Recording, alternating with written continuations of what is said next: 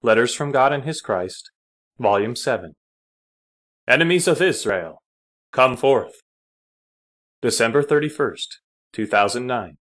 From God the Father, a letter given to Timothy, for all those who have ears to hear. Thus says the Lord God of Israel, the time has come, when I shall rise up and spare my people. Yea, I shall stretch out my hand and deliver them, even all of them. Yes, the believer and the wicked alike shall be spared, even all who dwell in my land, the land which I had promised to Abraham, and have given to the seed of Jacob, forever. Yet let it be known, and let the people understand. For my own name's sake shall I perform this, for it is time to reveal my hand to the peoples of the earth. It is time for the name of the Lord your God to be made known. For I shall cause my name to resound in all the earth. Behold, it shall resound loudly. It shall sound, and my power shall be made fully known.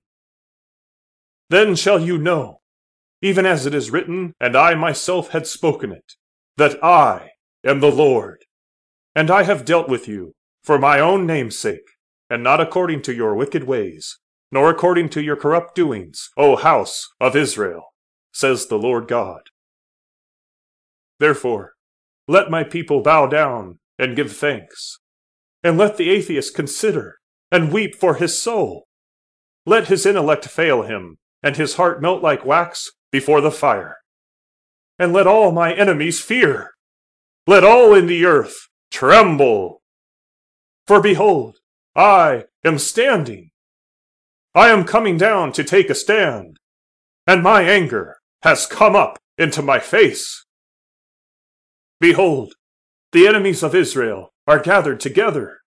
Evil thoughts have entered their hearts. Lo, I have hardened them for my purpose, saying, Come forth, gather together, come swiftly. Yes, all you wicked nations, come. Make a pact, and come forth. You and your armies with you. Yes, come against the land I had given to my people. Come quickly to destroy, and take your spoil. For the time has come, and I am eager to perform my will. Stand fast in battle array. Cover the land like a shadow, and take aim. For you shall be cut down. I shall cut you down, as blighted wheat before the scythe. As a diseased sheaf, left standing in the open field, set as stubble before the fire, says the Lord.